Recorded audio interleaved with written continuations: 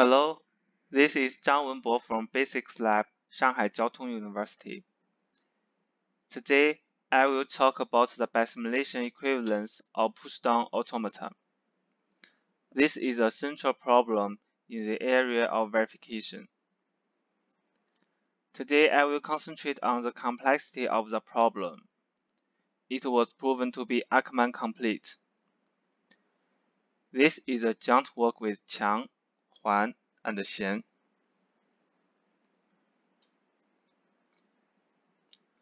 Suppose we want to design the three colored traffic lights: a red signal, a yellow signal, and a green signal, and then come back to red signal. This is what we want. Here A1, A2, and A3 are actions. You can interpret A1 as the things you need to do to turn off the red light and turn on the yellow light, similar with A2 and A3.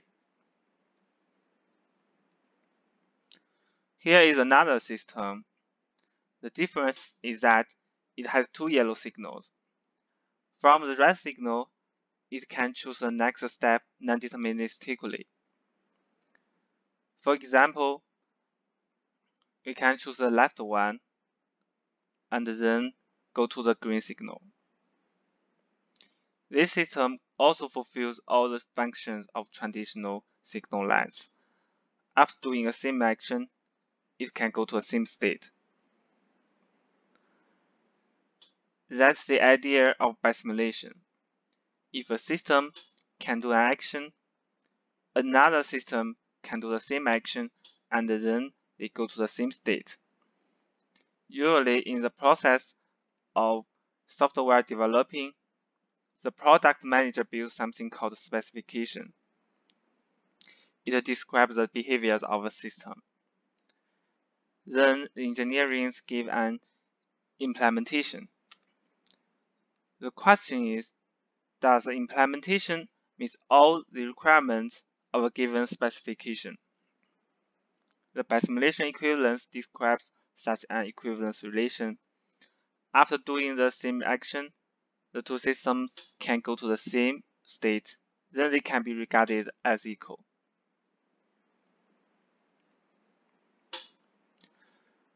Unfortunately, the bisimilarity problem for Turing machine is undecidable, like many other problems on Turing machine. So a nature question is, can we reduce the capacity of the system to make the problem to be decidable? This talk will concentrate on the problem for Pushdown Automata.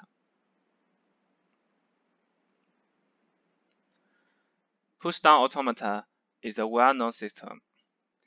It is a type of automata that employs a stack. There are some different but equal definitions of Pushdown Automata. Here we give a simple example to help you to get familiar with our conventions. We use P to denote a state, and X is a stack symbol. Now the configuration is Px. The current state and the top stack symbol can decide the next transition to take. Suppose we have such a push transition from state P to Q. It pops the stack symbol X and then pushes to stack symbol X. After performing the transition, the new configuration will be QXX. And we can introduce a pop transition to pop a symbol X and then come back to state P. It should be noticed that we do not emphasize the start state and the final state, since here we regard PDA as transition graph generators instead of language acceptors. Now we can complete the generated transition graph. It is an infinite graph. In this example, QX is not bisimilar with QXX, where QXX is bisimilar with QXXX.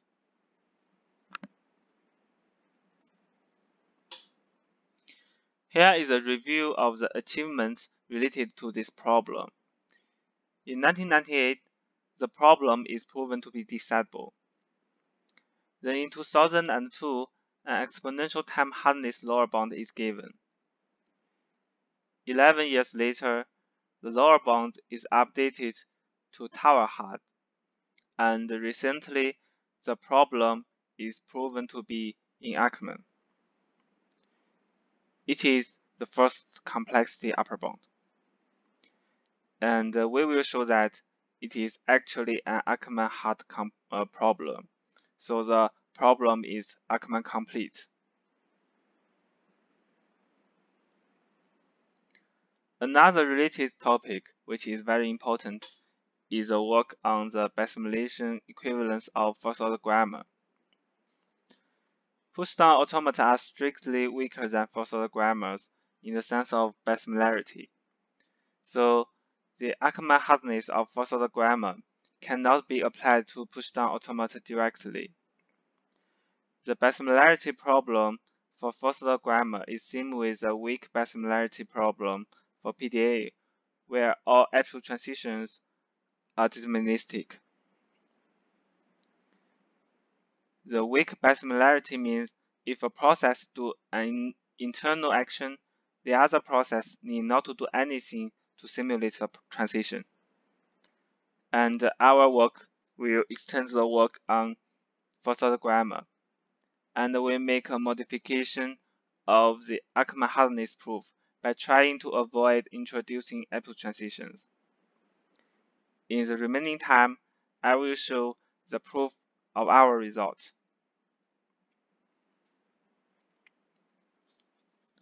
We start with an Ackermann-hard problem. This problem is a coverability problem of reset counter machine.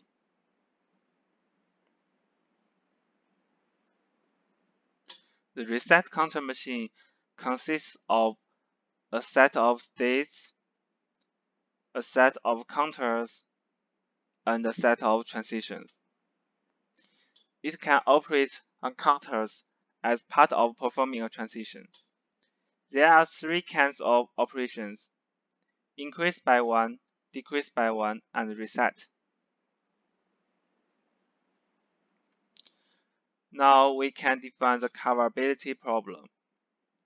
Given an initial configuration and a target configuration, we want to know if there is a path from the initial configuration to a configuration that can cover the target one.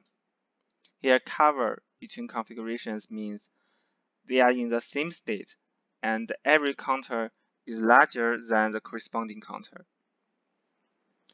In this example, the initial configuration is in state S1 and every counter value is 1.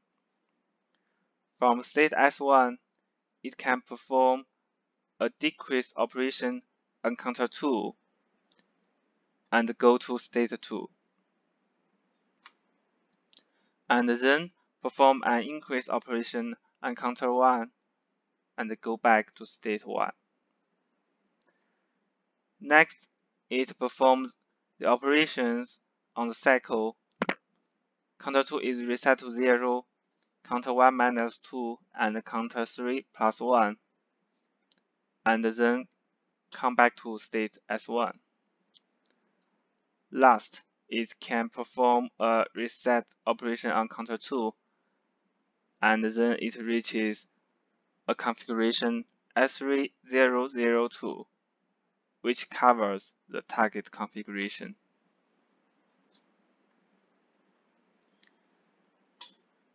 Before moving to the reduction, let's see a game characterization of bisimilarity problems called the bisimulation game. The game is played between two players, attacker and defender. Attacker tries to prove a pair of processes are not bisimilar, and the defender tries to prove the other side. In each round, attacker can choose a process and a transition, and the defender responds the same action from the other process. Defender will win if she never gets stuck, otherwise attacker will win. The game can help to build an intuition of the bisimilarity problem. If two processes are bisimilar, then in the bisimulation game, defender has a winning strategy. Otherwise, attacker has a winning strategy. In the remaining time, I will introduce a reduction from the coverability problem of reset counter machine to bisimilarity problem of pushdown automata. There is a polynomial time reduction. However, for simplicity, the reduction showed in this talk is an exponential time reduction. It is enough for the result, since the Ackermann complexity is very large, and it is closed under exponential time reduction. With the reduction, we can conclude that the Bisimulation Equivalence of PDA is Ackermann-Complete.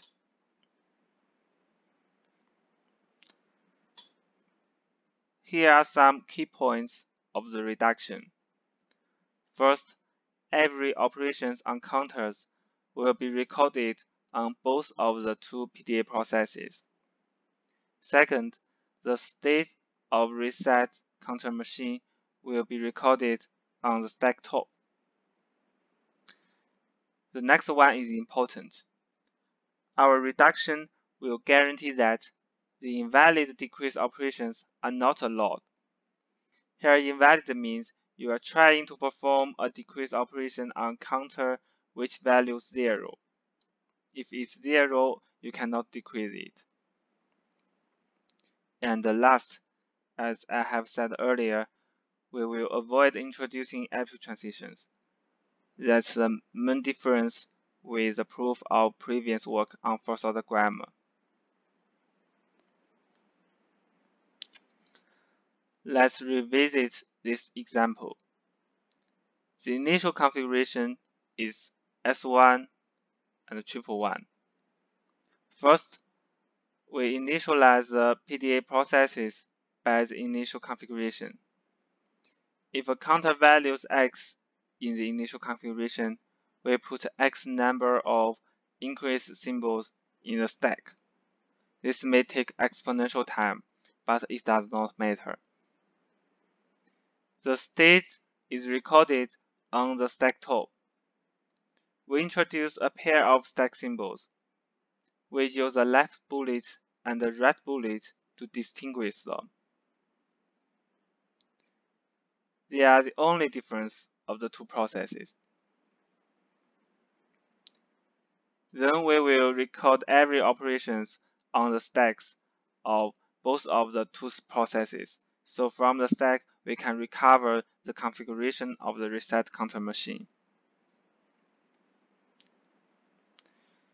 The initial state is S1. Suppose it performs a decrease operation on counter 2 and go to S2. Then we can introduce a pair of pushing rules to record the operation.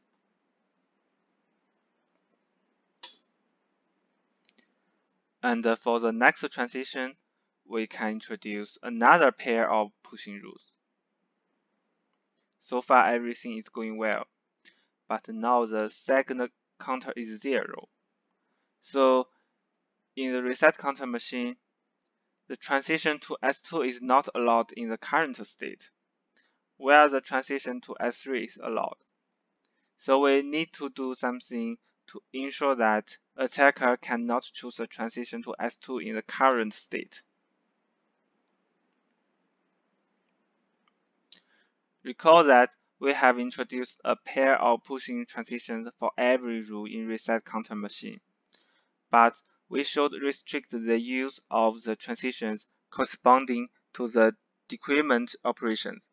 So we first remove them. And here we use a technique known as defender's forcing.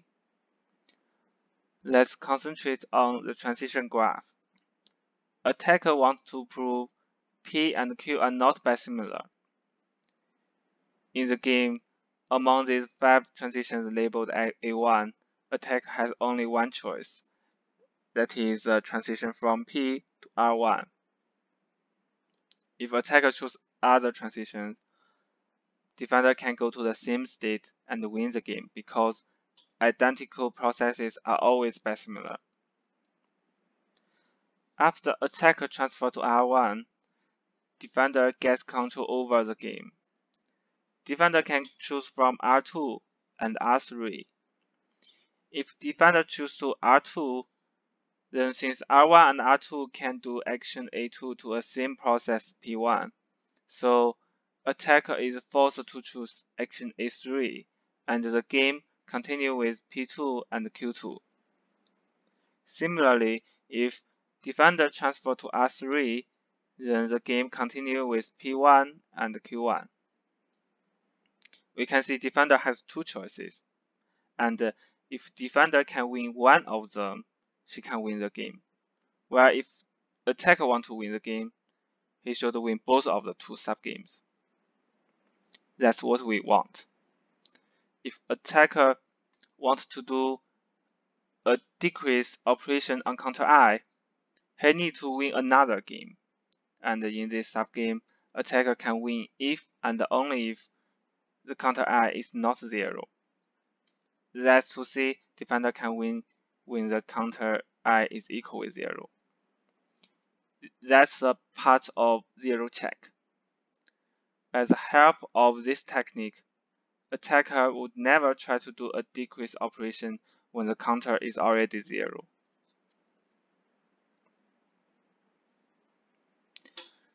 Now we are going to realize zero check.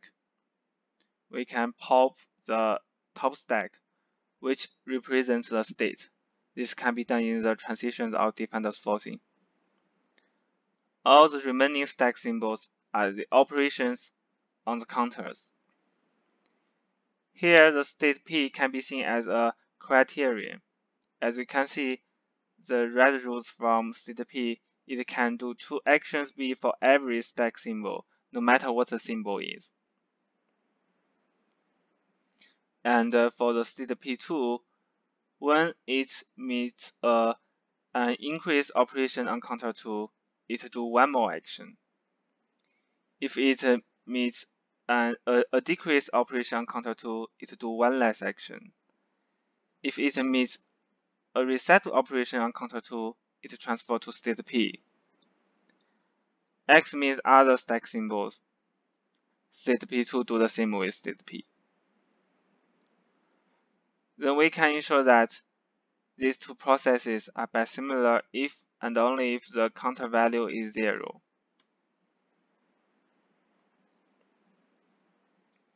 Now we can ensure that attacker can only do the valid operations. The last thing is checking the coverability. In this example, the target state is S3. We can introduce some auxiliary states and transition rules from S3. Suppose counter values X in the target configuration. We will try to perform X number of decrease operations. If all of these operations are valid, that means the target configuration is coverable. After these decrease operations, we can introduce a witness action for non-bisimilarity. So attacker can win if and only if the target configuration is coverable from the initial configuration. The reduction is completed.